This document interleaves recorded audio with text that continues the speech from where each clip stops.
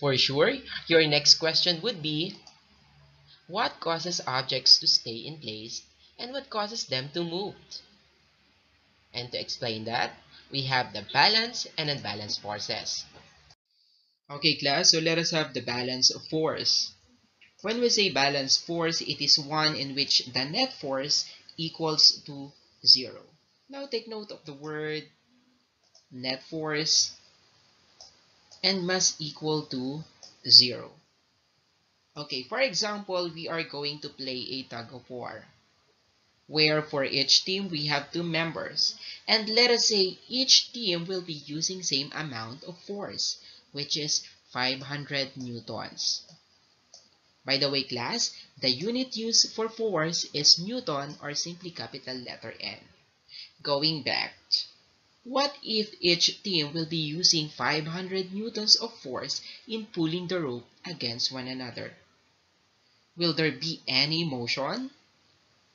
Certainly no. Simply because the net force equates to 0. In getting the net force, we simply get the difference between the two forces. So meaning, balanced forces keep an object stay in place.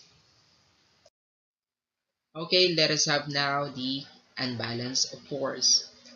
Unbalanced force is one in which the net force is not equal to 0. Now class, take note of the net force, but this time is not equal to 0.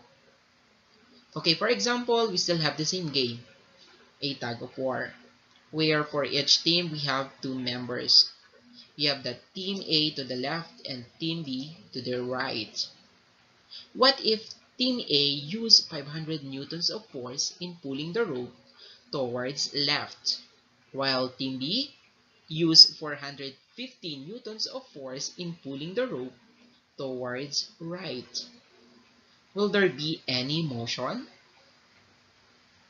Yes, simply because the net force does not equal to 0. In fact, we have a net force of 15 newtons from the difference of the two forces, and the object will move to the left, and that is unbalanced force. So meaning unbalanced forces make an object moved. Also, only an unbalanced force can change the motion of an object. For example, your dog can cause you to move if it pulls with enough force, because his force is greater than the force you're using to stay in place. What would happen if an unbalanced force acted on an object that is already in motion? Simply, it may result to change of the speed or direction of an object. For example, your sister is driving her car. You run up behind her and give her a push. So, your force adds to the existing force, causing her to speed up. Unbalanced forces can act in the same direction. Example, you're pushing a cabinet across the room with a force of 15 newtons. Your friend is pulling with a force of 10 newtons. Now, what is the net force? To get the net force, we simply add 15 newtons and 10 newtons since both forces were applied on the same direction. And so, we have a net force of 15 newtons. And definitely, the object will move to the right.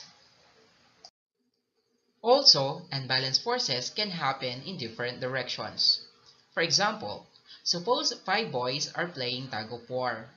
2 persons on the left, while 3 are on the right. Team A exerts 20 newtons of force to the left, while Team B exerts 30 newtons of force to the right. Now, what is the net force? Since both forces were applied on different directions, we have to subtract. So we will have 20 newtons of force minus 30 newtons, then we will get negative 10.